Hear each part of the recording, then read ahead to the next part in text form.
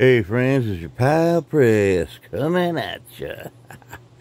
Got another little ditty for you on the Holy Spirit.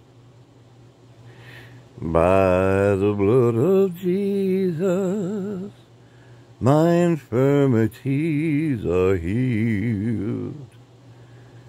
By the blood of Jesus, through the word it is revealed. Look into God's word. Look into God's word.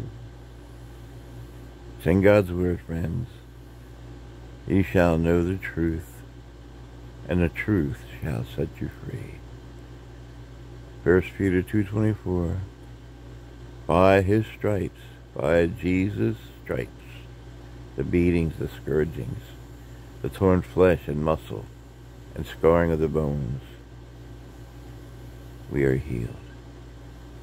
By all that he suffered, he did it for our healing.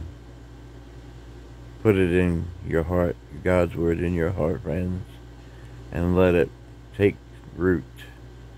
Plant it as a seed, let it take root and grow.